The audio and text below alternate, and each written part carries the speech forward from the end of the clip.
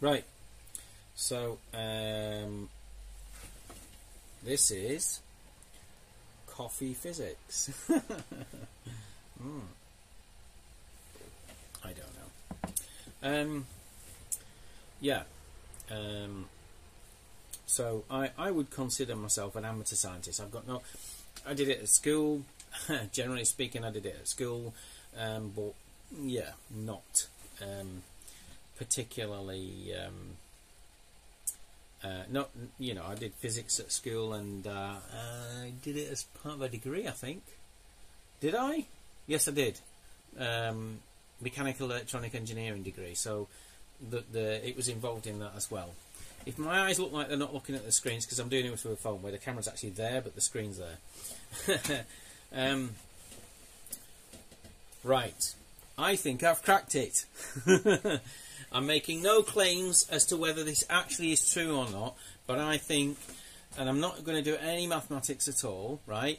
This is purely based on YouTube videos, which are done by, well, I would say reputable people. I mean, these people have got quite a following, and so this is and it's not just one video, it's like a lot of people, including physicists, are explaining why how electromagnetism works and how time dilation works to give us gravity.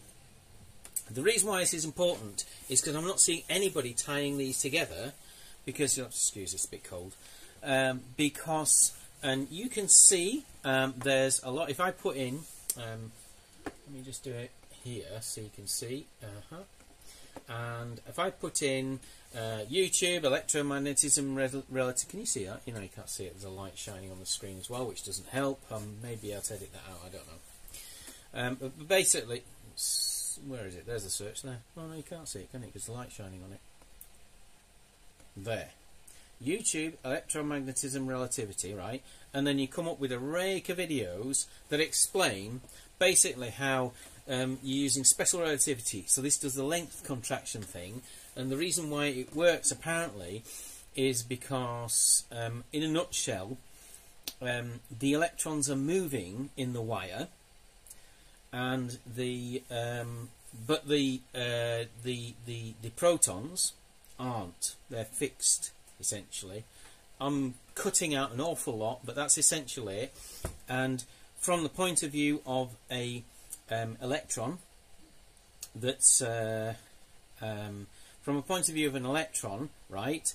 It's seeing, as if it were, it's seeing the wire, and I'm just trying to think now. Would the electron be moving or not? Let's assume it's moving. So you've got it. Oh yeah, because it's in a wire, isn't it? So the electron's moving down the wire, right? And it sees the electrons, its mates, as if it were. They'll be moving together, I guess. And so it doesn't see any length contraction because it's effectively stationary in its own time of reference, in its own frame of reference, I think. But the protons from its frame of reference are moving the other way. And because they're moving in the other way, SR means you get length contraction, which means that then you get a density variance between the electrons and the protons, which then causes a electric field from the point of view of the electron particle that's whizzing past, and that causes a density change between the protons and the electrons in the wire, which then causes length contraction. You see. And from the point of view of the electron that's going down another wire next to it, I guess, or you know, you're in a magnetic field. Are you? I'm still trying to understand it. Anyway, that's the point is that I don't need to understand it because there's plenty of videos that explain it, and you know, when I'm looking at it, not now when I'm trying to explain it, but when I'm watching it, and so you have things like, let me show you. Okay, this is which one's this one? Silence Asylum. And this guy, he really tries to make it. You recognise this guy here, and he says, I'll exaggerate everything for the rest of the video so you can see what's happening. In the lab frame, the squirrel is moving. so it's contracted along that direction. Right. Everything in the wire is fine. It happens to be neutral in the spring. Yeah, because Just you've got like the same before, number of protons the and magnetic electrons. field around I'm the skipping wire a lot. exerts a magnetic force on the squirrel, repelling it away. Right. In the clone frame, things look a little different. The squirrel and electrons are stationary, so they're not contracted anymore. Now that the positive bits are moving, they are contracted. See? That means this part of the wire has a net charge. Right. Density. Charge may be invariant, but space is not. Charge density is the amount of charge divided by the space that charge occupies. In our case, we're measuring that space as a distance. The electrons have expanded, and the positive bits have contracted, which means they occupy a different amount of space. Right. Their density has changed. Right, so then you get a net Each spot along the wire charge. has a net positive charge. Right, net positive According to charge. Gauss's law, that means there's an electric field. If there's an electric field, the Lorentz law tells us there's an electric force.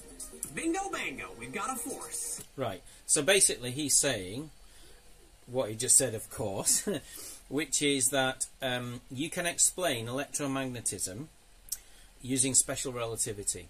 You don't need an actual magnetic field, that it's an electric field that we're actually witnessing here. We've got protons and electrons and squirrels in his case, right? And so this is causing the attraction that we call magnetism, but it isn't actually, it's electric fields, right? And we just see a magnetism, and from our perspective, from the macroscopic effect, right, we are seeing a quantum effect, essentially a quantum level, because we're talking about electrons and we're talking about protons. That's a quantum event. These are quantum particles, but it's having a macroscopic effect, isn't it? I mean, kind of everything does. I mean, I'm talking to you, I'm a physical person, my body is made up of atoms and, you know, like, well, it's made up of organs, and those organs are made up of molecules, and those molecules are made up of atoms, and so on and so on. So underneath it all, it's like, it's all quarks, okay? Some are up, some are down, you know. So, you know, and I'm talking to you now, this is a macroscopic effect as a result of, you know, the fact that I'm a complex system that's made up of subatomic particles, essentially. But the difference with this is, it's a direct relationship. You then have electrons and protons, and they have a macroscopic effect by their own existence. This isn't a complex system like a human being. This is inside the wire, and these are subatomic particles that are having a direct I can't even bloody say it, a macroscopic effect. We can see it. Electrons are subatomic particles, and so are protons, and they exert a force on a magnet. Right? Macroscopic effect. We can see it. I can't bloody say it. Anyway, so there you go.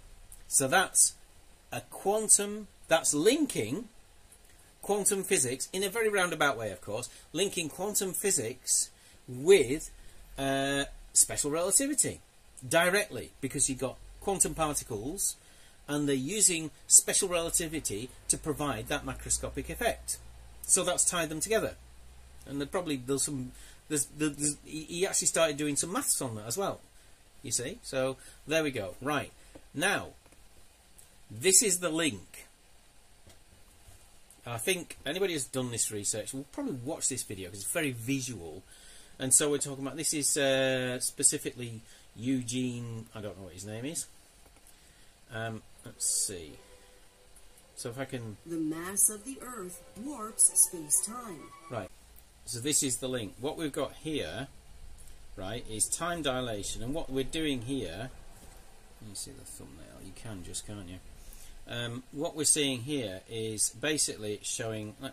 I'll leave it playing and I'll probably mute it off and stuff. Right, let me mute it off.